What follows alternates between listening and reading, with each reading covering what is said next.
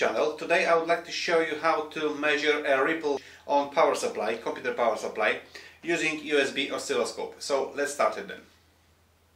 I'm using Stingray dual channel USB oscilloscope. Exact model is DS1M12. You can plug up to 2 probes. We have 2 channels and make 2 measurements at the one time. We have external output also and USB connector to plug it into your computer. So you need the USB cable, which you have to plug into oscilloscope and then second end to your computer. Also, you need to buy separately probes. I got one probe here with me, is HP 3060. You need this stuff to make your measurements. And all this you can buy on the USB Instruments website. The link will be included in the description of this video. So now let me connect everything and I will show you what software you have to use to make your measurement. The program calls EasySync 2. You can find a link to downloading this program in the description of this video.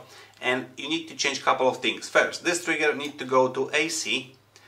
Second trigger, you can leave it on auto, especially when you're measuring,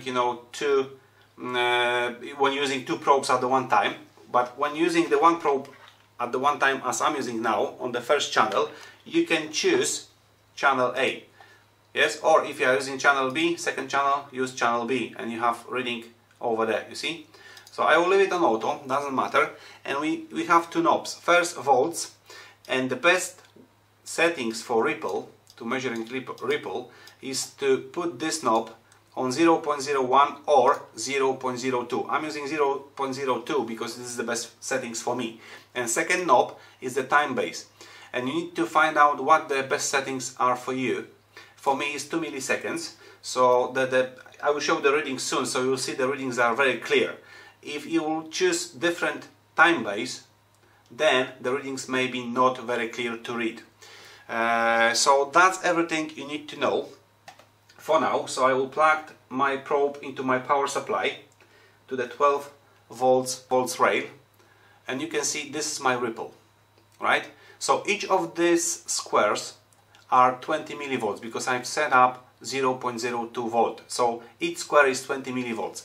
And now if you'd like to read the figures, you can click on meter A if you are using the channel A, of course. If you are using channel B or second channel, click on meter B. So meter A, and here from this menu you need to choose peak to peak voltage.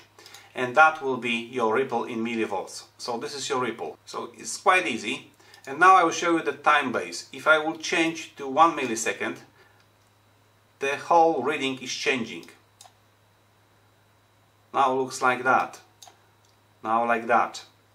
So the best settings for me, I would say, is 2 milliseconds, and then you can get clear reading.